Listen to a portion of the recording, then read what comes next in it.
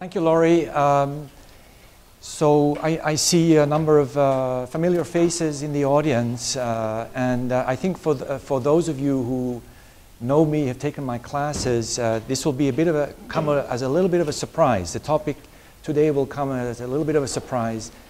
It's unusually applied for what I typically do, and this is a joint paper. My co-author is an executive at Amundi Asset Management, and it's very much in the spirit of taking academic research, the implications of academic research, and then offering a concrete solution that might mitigate a big problem that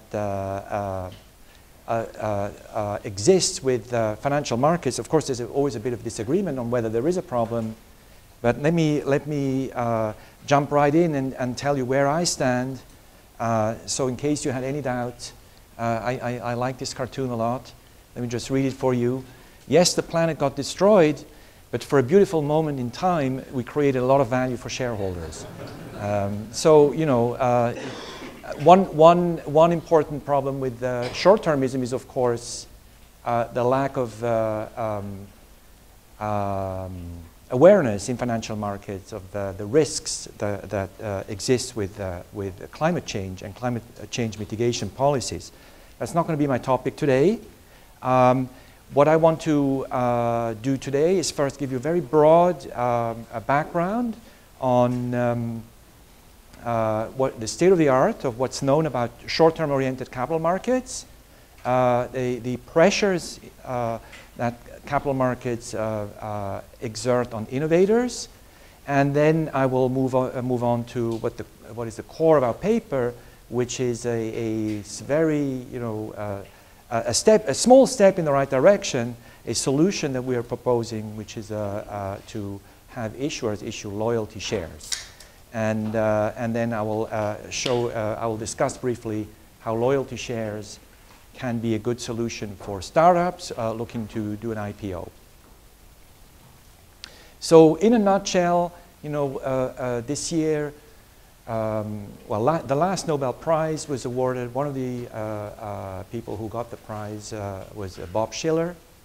And Bob Shiller's work can be summarized. You know, one reason why he got the prize, one main reason why he got the prize is he was the first to really emphasize this idea that there's excess volatility in capital markets. And this plot here summarizes well what is meant by that. And what is meant by that is if you look at the volatility in GDP growth, or the volatility in what he refers to as fair value, fair present discounted value of stocks in the S&P 500, and then you look at the volatility of the actual S&P, you see that the S&P is very volatile relative to volatility of GDP growth, meaning volatility of earnings growth, etc.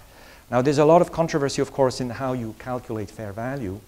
There's a huge research agenda that developed out of that.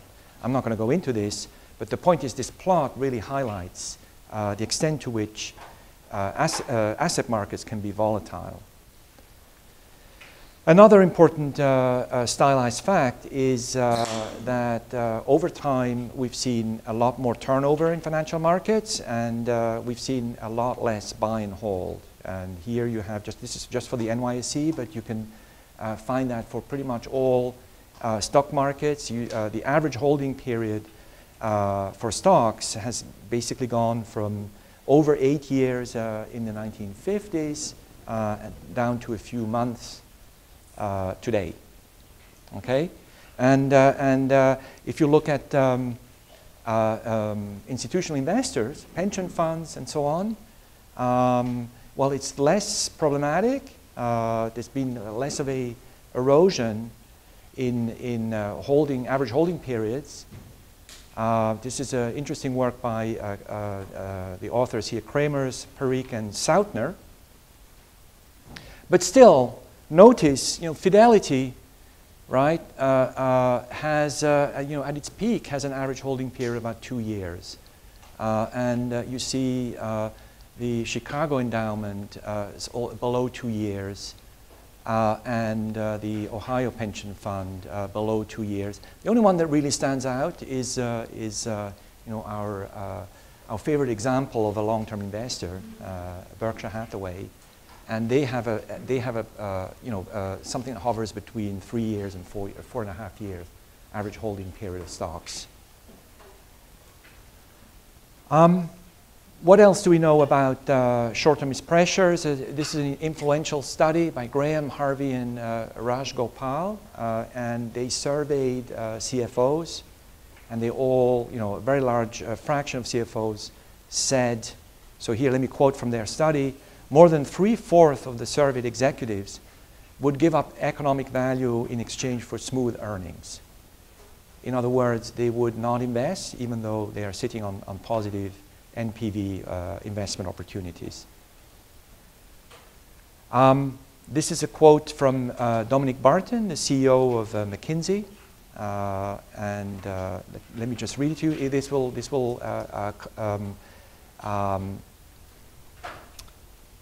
the significance of what this slide says will be truly revealed in a couple of slides. So for now, you may be somewhat puzzled by why I'm emphasizing this, but it will become clear later why this is important. Okay, so let me just read that quote.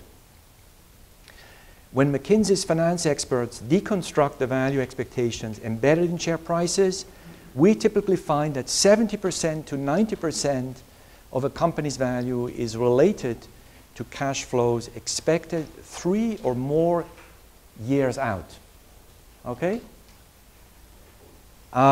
Another important finding that McKinsey emphasizes, this is really super interesting. This is a massively under-researched topic.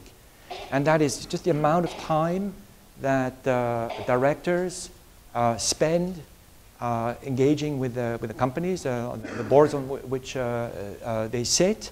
And so, one difference that McKinsey likes to emphasize is that for private equity firms, your typical director will spend about 54 days a year engaging with the business, whereas for publicly traded firms, it's between 12 and 32 days. And this actually underestimates even the important difference.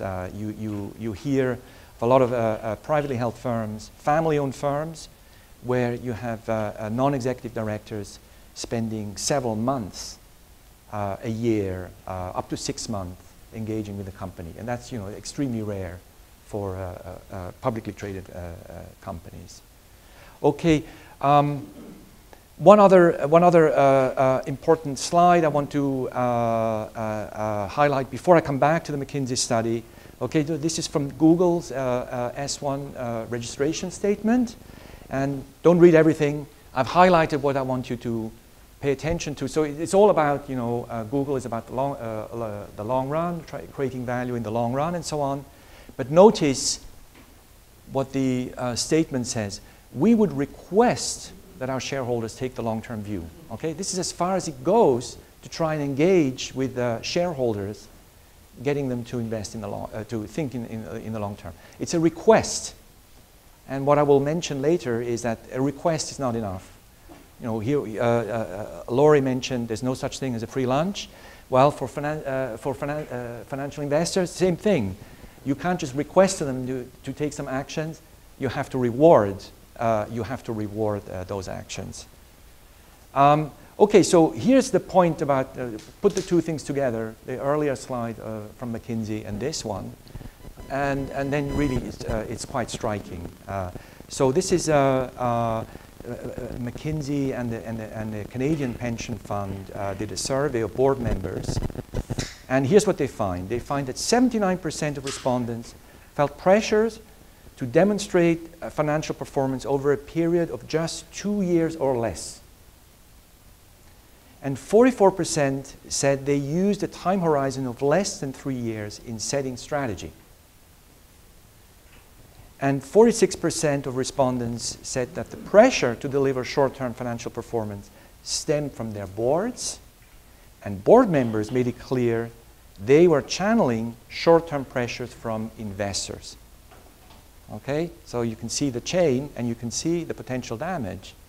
And I would argue that among investors, unfortunately, what I've shown you earlier, a big constituency out there among investors that exert short-term pressures are institutional investors, pension fund managers, who should have a long-term view and not themselves not be so concerned about short-term price valuations. Okay, now this will become relevant later when I talk about IPOs. So Elon Musk, SpaceX, right? So he has some beautiful statements about why he doesn't want to go public with SpaceX. And by the way, if you haven't followed, SpaceX together with Boeing are going to be the two main companies that are going to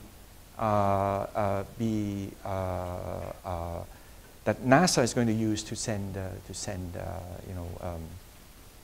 rockets into outer space, etc. So this is a pretty amazing achievement for a startup. And Elon Musk, of course, is the founder of Tesla and PayPal. So here's what he says in this. Let me just read it here. So no near-term plans to IPO, only possible in very long term when Mars Colonial Transporter is flying regularly. Okay, so.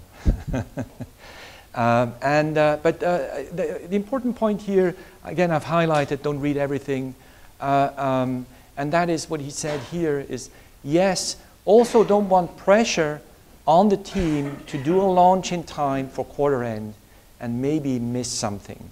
Passing grade for a rocket is 100%. That's a nice way of putting it. So that's the context.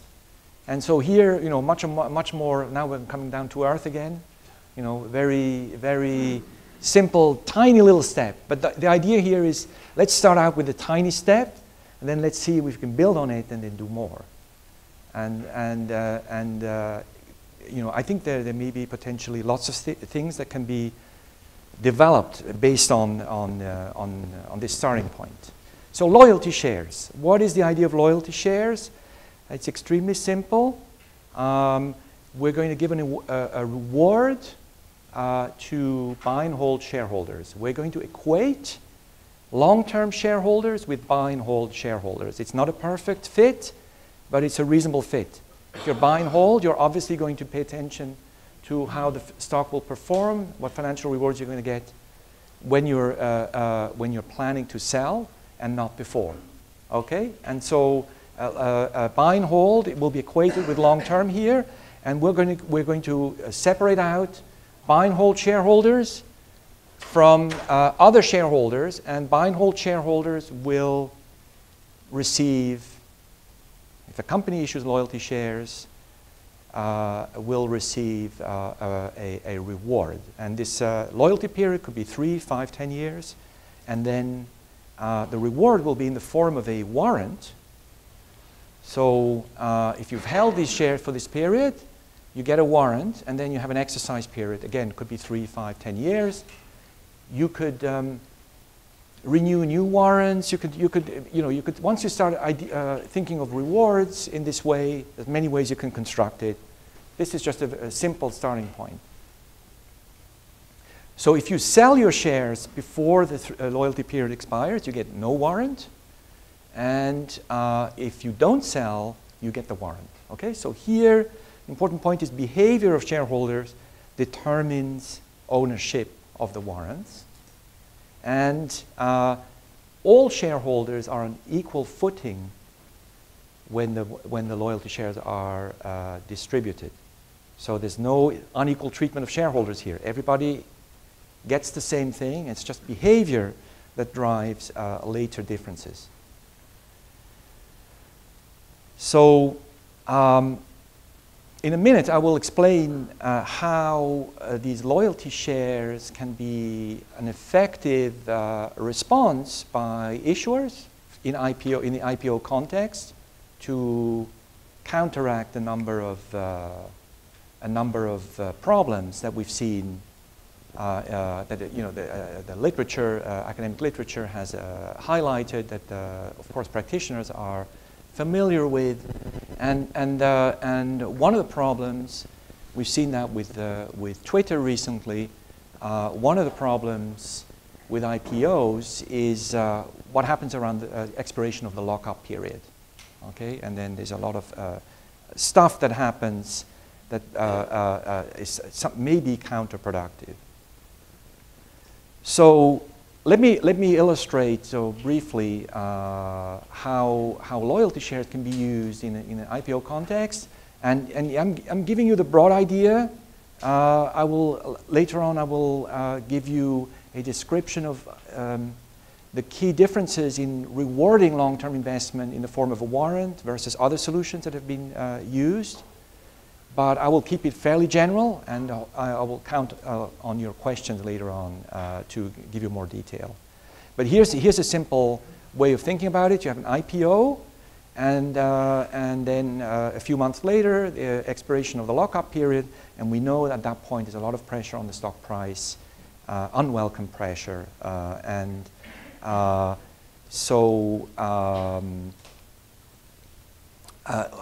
would loyalty shares affect that? Well, loyalty shares would, as is mentioned here on the slide, they will smooth the selling pressure, right? Because if you have a loyalty period that extends or even stops at the when the lockup period expires, you still have the exercise period. You're still sitting over an American option, the warrant, and you don't want to exercise that immediately, right? So there's going to be a reason to stay on, even after expiration of the loyalty period. There's a reason to stay on and hold on to your shares. And then if you think that it might make sense to extend the loyalty period beyond that, you can also do that.